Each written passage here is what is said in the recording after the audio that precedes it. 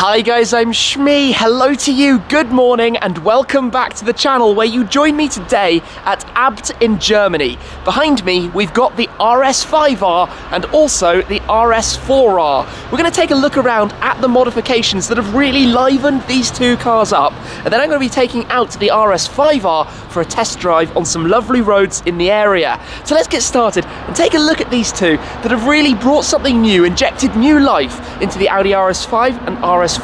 Let's get started and take a look around.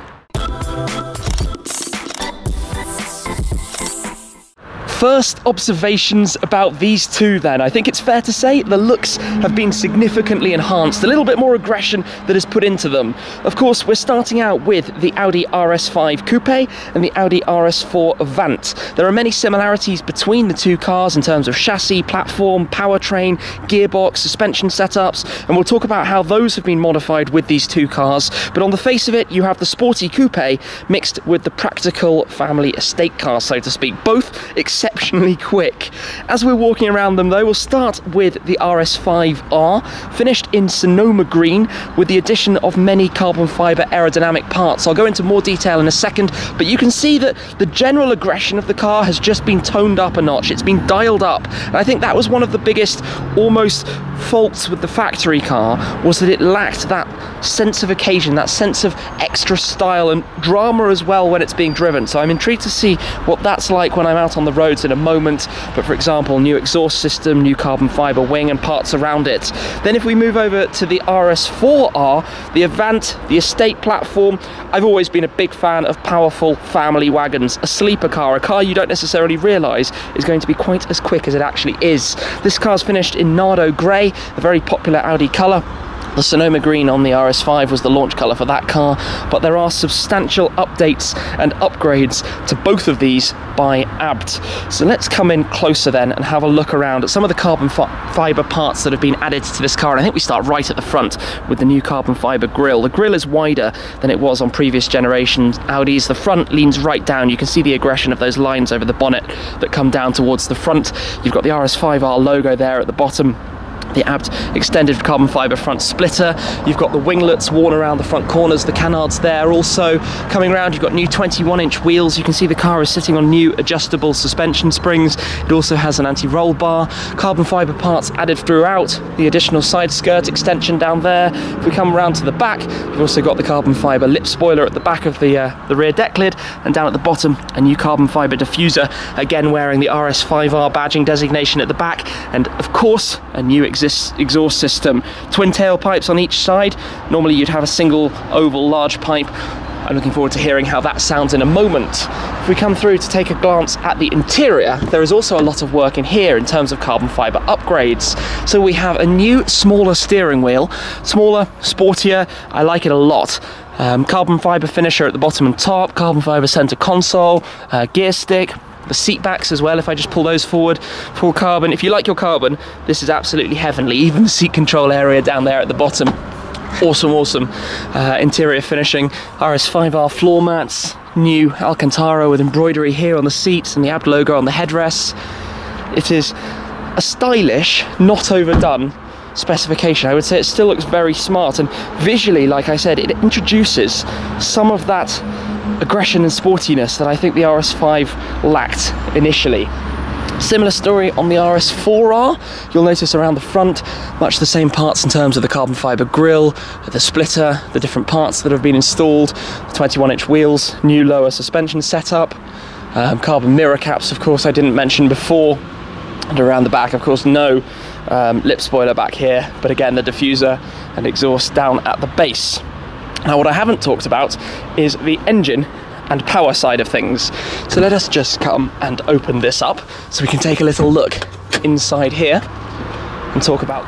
I do like the way those lines come down towards the front. Anyway, let us find the lever just here. Let's whistle that, lift it up. So we have the 2.9 litre turbocharged V6. Of course, the previous model RS5 had a V8. Stock power output is 450 horsepower and 600 newton meters. The Abt Power S package has 530 horsepower, up 80, and 690 Newton meters, up 90. Those are some quite significant power gains that you'll find in this car. Of course, both are matching like for like on this side of things. 0 to 100 kilometers an hour, just 3.6 seconds from the Quattro all-wheel drive system that you find inside the Audis as standard. So I think that's enough talking for the moment. Let us jump into the RS5, start it up, hear how it sounds, and then take it out on the road for a little test drive. In we hop. Audi's virtual cockpit display, always very, very nice. So the small steering wheel, got a new starter button with Abt logo on it. And into life. So I'm intrigued to see what this is going to be like to drive, because the big thing I think with the regular car was it didn't quite have enough excitement, if I can say that. It's a great car, ticked many, many boxes, but it wasn't quite dramatic enough without, or you could perhaps modify it and go completely over the top, but this is a very tasteful example. I just noticed also one of the 50 cars as well, just to point this out, the plaque inside the carbon fibre on the dashboard. So, excitement ahead, let's go and see what it's like. Into gear we go. So driving in normal automatic mode, just to get started, we've got the 8-speed auto gearbox, so no more the S-tronic, but a gearbox that is very quick, works very well, and can handle extra power and performance. For example, as we have offered here, we've got nice new extended carbon fibre shifters. I hadn't necessarily picked up on those immediately before, but they work very well, because normally you feel like you've just got these small buttons on the back of the steering wheel, whereas these extend the feel and make it, well, again, a lot more sporty, and I think that's the character of the car to start us off. Everything's very gentle though, normal current model Audi procedure, I suppose. We've got a small bit of sound as we get started, but the V6 obviously not the loudest thing in the world. Anyway, if I put drive select into dynamic mode, it configures various aspects: throttle response, steering feel, the dynamic steering, the adjustable suspension, the exhaust sound, all of the usual kind of configuration elements, and things will get quite lively, and we'll go find a nice road just to enjoy driving it on. Having the car in dynamic means that the gearbox is in the sporty mode, but of course you can press it to the right and go manual, and we have an opportunity to use these shift paddles, the extended shift paddles, which do have a nice feel to them. Just dropping down the gears, you can hear some of those burbles on the overrun, and the noise it makes is not necessarily as loud as I expected it to be, but it gets a move on. And what I thought about the RS5 originally when I drove it for the first time is that it's a very mature car. It's not boisterous and angry and shouty, say like the rivals, the BMW M4, the Mercedes AMG C63S, and also the Alfa Romeo Giulia, you could almost say, especially if they make a coupe version. But what it is a very, very usable car. You feel like it's stable, the ride is comfortable, even with the additional sporty suspension setup of this car. And I'm sorry, it's cliche to keep on saying it, but I think the objective of this is to make a sportier RS5, to inject some life into it that was missing on the original factory car. The steering doesn't necessarily feel as completely connected as you might want it to be in a full sports car, but that's counted to make it a usable car, and a car that is comfortable to drive, let's say, on Autobahn and everyday environments, and we'll experience some Autobahn, I think, a little bit shortly. But the steering wheel feels good, the small steering wheel, something I like a lot, because, I don't know, it just gives you more of a sense of occasion when you're holding it and driving with it. The noise, partly down to how much sound deadening there is. If I just drop the window a touch, it's quite windy. You hear a tiny bit more of it, but not a huge amount more. It is quite civilized. It is quite a civilized car, but it just looks just a touch more enhanced based on the standard car. Anyway, let's just notch it back to normal for a moment, put the drive select into comfort, just to experience what it does that way around as we go through a slightly slower speed limit section. And I can feel actually it's gone more floaty, more just wallowy away over the slightly uneven terrain. I mean, we're on a very good road here. Steering feel just not quite as connected. Obviously, there's barely any sensitivity on the middle wiggle room and comfort, and that's what makes it so relaxing to drive, so comfortable. Cliched, yes, very, very, very cliched. Let's put drive select back into dynamic mode, and let's put the gear shifter back into manual, where, by the way, if you want to push it forwards and backwards, forwards is up, backwards is down, which is the wrong way around, because when you're braking and you want to go down, you want to be pressing it forward. Anyway, that's an Audi thing. Just to put my foot down. Goodness me. Yeah. Okay. It gets a move on. Anyway, let's go find some Autobahn where we can open it up a little bit more. Here we go then. One of my favorite places to drive, the German Autobahns, and in particular, the de-restricted German Autobahns, where we can put our foot down and really experience the power of the car, the revs, the sound of it, as we quickly build up speed. Oh, into the rev limiter there, my bad, my apologies.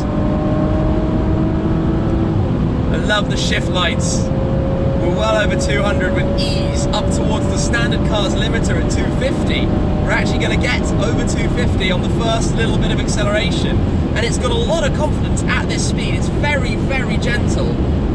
There's obviously some wind noise from the exterior, but there's no dramas to the car. It is a car that you could blast a long, long distance with a lot of comfort. And away we go. The shift lights, though, the way they all light up, you get various stages on the virtual cockpit before the entire dashboard flashes red to let you know it's time to take the next gear. The 2.9 V6, yeah, it doesn't have that noise of a V8 behind you. That is something that is definitely missed. The power, though, and the torque, and the early torque, you have a lot of that torque available straight away, is not something to be shy about. You know, it is there at an ample level. Even just carrying high speed through a bend, the car has no concerns about it. It goes about business as if it was born to do this.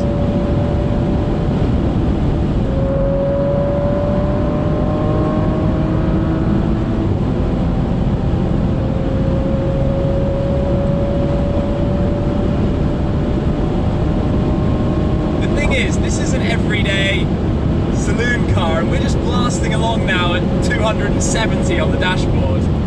Put on the brakes as we come towards the car here. 250 back on the power, no concerns at all. Just easy. Up towards 280 now, yeah, 281 on the dash, but I'm going to back off as we go past some cars.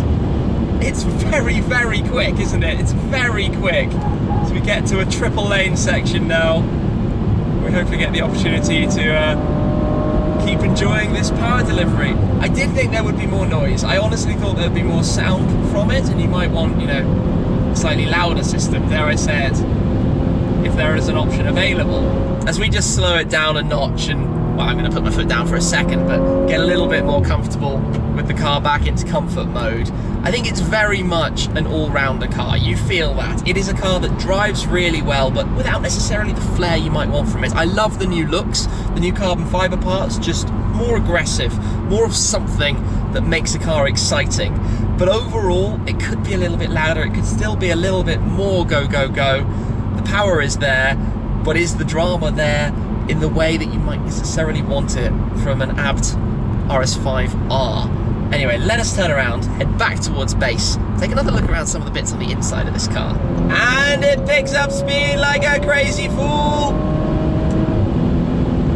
200 already. It's just go. Just go, go, go. 240. 250. 260. 270. And I'm going to go onto the brakes for a little bit of traffic, but all the way up to 270, just like that. I wonder where the top end would actually be. That's quite an interesting thing that I doubt I'm going to get to discover today, but I'm going to do 300. Braking power is good as well, of course. Ceramic brakes, the carbon ceramic, fitted to both the RS5 and the RS4 in this case, obviously for extended usage on the track or on the Autobahns. If you miss the shift and you hit the red line, it doesn't respond immediately, so don't hit the red line. Well, don't try to hit the red line. But because there isn't a huge amount of noise and it comes up on you at about 6,400, you don't necessarily see it arriving until you're banging off it and then waiting for it to upshift again. As the road clears in front of us, away we go again. Just to press the throttle pedal and let the car do its thing. It gets to 200 remarkably briskly, and then it just keeps going, and keeps going, and keeps going, and keeps going. Up to 260 again. We've got a whole crowd of cars ahead, so again, back onto the anchors. With good power, get some downshifts going while we do it. It's a very good Autobahn car. It is a very, very good car for driving briskly on the German Autobahns. And when I was driving the other day in one of my cars, an RS5, normal Audi RS5, was right there with me, and I was thinking, it does look like a car that's suited to this environment, and I can now confirm that, even more so when you're running it with 530 horsepower. 530 horsepower, think about that number. Not that long ago, that was almost hypercar territory. It's a huge number, 690 Newton meters of torque. That matches supercars. Many supercars don't even have that many Newton meters. So, crazy performance. I just feel like I want a tiny bit more from it. A tiny bit more. That's a little bit down to the base car. That's not the Abt take on it. The Abt take livens it up how it should. Oh, we've got a G-force meter showing that we went 0.8 around that corner. Wasn't me. Anyway, we're nearly back at Abt, and we'll take that last look around. Now that I'm parked back up, I am sure that I'm not the only person who would like to hear how this sounds. So let's give it a couple of blips just to enjoy the revs of the RS5-R.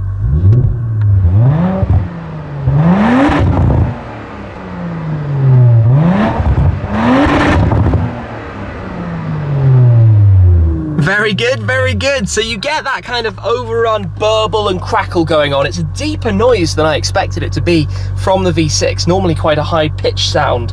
But let's just explore the inside of the car a touch more while we're here. Talk about things like the new steering wheel, so finished with the carbon fibre trim across the top, but also the flat bottom. There's a new shape to it, new grip, but still maintaining all of the controls, for example, to go through your different displays that you can have on the cockpit, which just has the option for absolutely everything, including that full screen map view that we're familiar with. I think pretty much everybody loves, just for quite how dynamic it is and what you can go through and what you can show with the car. Your usual controls, your cruise control down there, lights, wipers.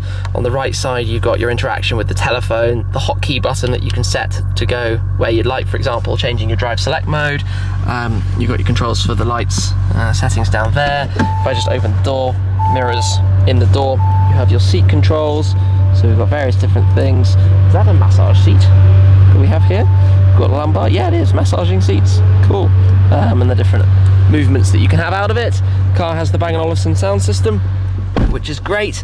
The air vents are on the full width here, so they can do all sorts of gentle soothing air patterns to make things a little easier. This is one thing I like. When you come in here and you press the buttons, they just wake up and know what you want, and that's quite nice. Very neat touch all around. Air conditioning, climate control, drive select buttons, traction, auto start stop, traction, parking sensors, and the camera that's currently up because I had it in reverse. And then you can turn the screen off at the end should you wish. USB port, cigarette, cup holders, hotkeys, your general MMI controls configuration. It's obviously not the system that you'll find in the latest, greatest versions, the A8, the A7, the A6, for example. The carbon fibre panel for the gear selector. Now I'm going to point out at this stage the Abt logo. If you start counting Abt logos in this car, you will be going for a very, very long time. Just for example, one there, one there, one on the glass of the rear view mirror, one there, one here, and that's just up top. We've got floor mats on both sides. The door mirror glass has the Abt logo in it. Basically absolutely everywhere, more in the engine bay, more on every single part that the exterior of the car wears. It's a game that keeps going forever and ever. Up top, what do we have? Information and some SOS buttons and lights. Let's not play with any of those. So let me just shut it off then for a moment and step out of the car just to have a last look really around the exterior, especially now that we've got some sun out on the Sonoma Green bodywork of this car.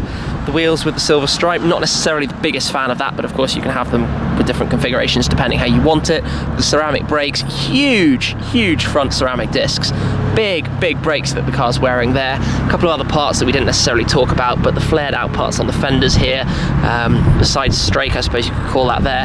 Again, Abt logos, all carbon fibre. But yeah, I think it looks good. Definitely looks the part. In fact, they both do. The RS4-R as well. Great to be able to see the two cars side by side as part of my drive today. So what do I think? If you want to inject more life into an Audi RS5, if the Audi RS5 is the car for you, but it's not quite exciting enough, well, it's clearly a bit of a no-brainer to go down that route and do some more with it, bring out more power, make a car that's so stable, going 280 odd on the Autobahn, but also just looks a little bit more punchy, a little bit more like how a sports car of this nature should look. So well done, Abt, on how they've done that. If you need the practical version, you can't do better than the RS4-R. You might remember that I drove with the RS6 1 of 12 edition, 735 horsepower for a little bit from Abt in Nardo Grey, and that was, I suppose, the big brother to the newer model, but coming in underneath the version that we have now. Anyway, it's just got really windy. I'm sorry about that if it's come through on the camera, but I've thoroughly enjoyed that little drive, so big thanks to Abt. I hope you've enjoyed the video and the opportunity to see it more up close and personal.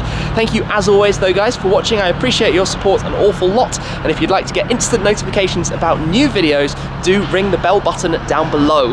That is it for this time though. I will see you again very, very soon. Cheers!